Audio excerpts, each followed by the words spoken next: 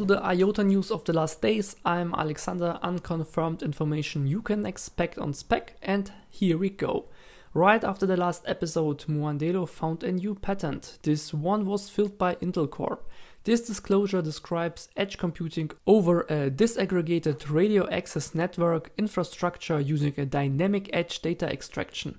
As patents go, they always cover new methods and a lot of future stuff, so the patent here is a closed book to me. Maybe someone can describe to me below in the comments what this is all about. I didn't find any reference to IOTA in the document myself, but Moog has always proven to be reliable so far.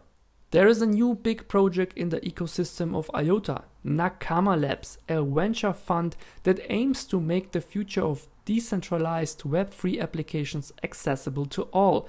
The team now already includes over 15 people, including Daniel de Michel and Dominic Schina. According to the blog post, there are already numerous dApps and partners that will be announced soon. The first project has even been released, Accumulator.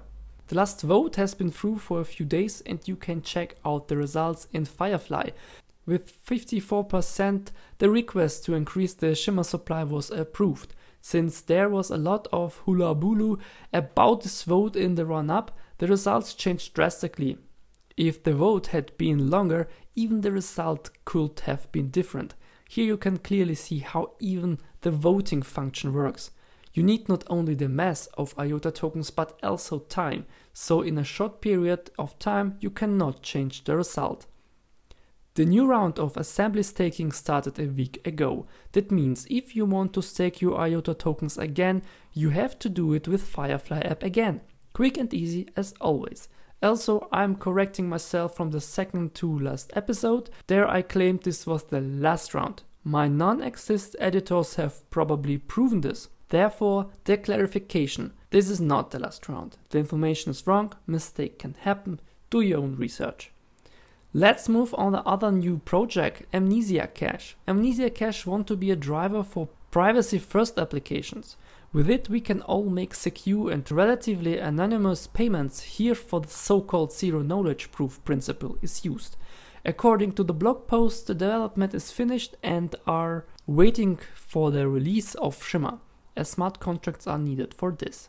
The whole thing is based on Tornado Cash, or a fork of it, which is currently being pursued by the US authority. The people behind Amnesia still want to go ahead and rely on Tornado Cash. Time will tell how the project progresses and whether there are reasons for skepticism.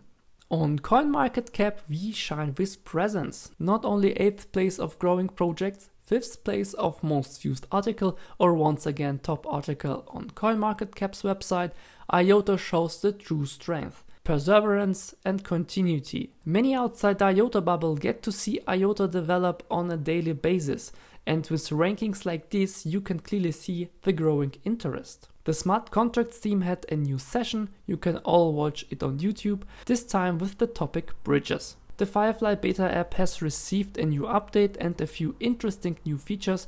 One of them is the deposit of quasi-gifts. These cost less glow than if you make a normal transaction. Staying with Firefly, the team behind it posted an update on GitHub. There is now a beta phase for a mobile app. This beta can do everything the Firefly version 1.0 can do.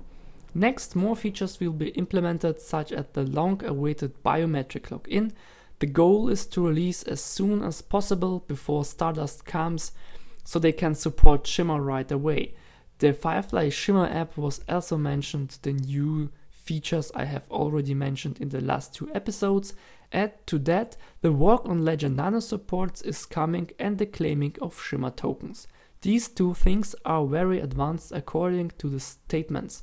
Support for NFTs has also begun. You know when you want to send IOTA to someone and the addresses are so cryptic that you always have to be afraid that you typed something wrong or copied it wrong? Wouldn't it be better to have an easier way to send this address? Disentangle will soon offering something like this, a name address. The whole thing is already possible with Ethereum and it's called ENS, Ethereum Name Service. As an example, alexander.iota or probably nothing.iota would be possible. But this could not only be a wallet, but also at the same time a website, integration for D-apps, or even the login with IOTA. We can also welcome a new listing of IOTA and this time also the native tokens. Bitforex is taking up IOTA. Garrett Jin, one of the founder of Bitforex and TanglePay, also leaks that Shimmer will be listed. Bitforex is more relevant in Asia than in our parts. Heads off of this achievement, the Asia market is one of the biggest and will be a great boom for IOTA and Shimmer. We come again to a topic where I actually thought that it will not make a big waves because everyone can read and interpret contexts and especially everything correctly. An IOTA Foundation member has simply reviled his thoughts on Discord. How can he only? Whether one should not introduce fees or inflation in IOTA.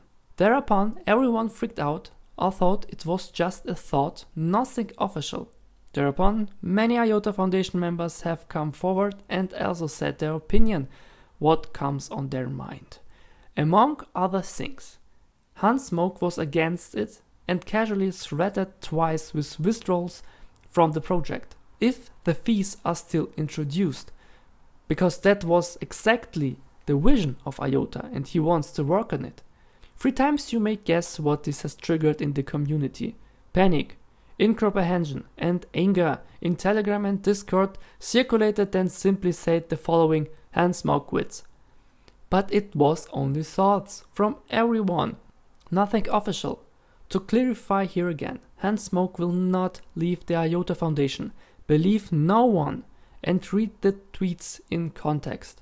It's not worth to look out of 10 tweets exactly one where it says I leave the IOTA Foundation if there is not a but. I thought the IOTA community is grown up and understands the context of communication. It is sad to see that the people just take everything for granted without doing their own research or questioning some statements of some people. And the best is if some people post exactly these statements and pour oil in imaginary fire where it does not burn at all. Fortunately, all this has done nothing to the price. Meanwhile, trust you out there, everything. Please stay calm. Don't take everything for granted just because someone somewhere posted something, especially if it's taken out of context. I'll just repeat it again. Moog is not leaving IOTA Foundation and no fees will be introduced. Nevertheless, many must understand that you have to talk about everything, even if the topics do not please everyone, but they must be mentioned. Research in a completely new field works just like that. It would be worse to just get everything done somehow and not have considered all aspects to change everything again later. Of course it takes longer and of course I understand that many finally want to see a product at IOTA, but the screaming will be louder again when the stuff comes out half finished on the market. You already know, no matter how you do it, you can't please all of you out there. IOTA is supposed to be transparent. If it is, everybody screams. If it's not, everybody screams. So, please, stay calm. Don't panic when Discord and Telegram are on fire. Only when something is officially announced should be raise your voice. Until then, just talk constructively and exchange opinions. And just like the headline says only part of the truth, the content says something completely different. Take this to heart and I'll see you at the next video. Bye bye.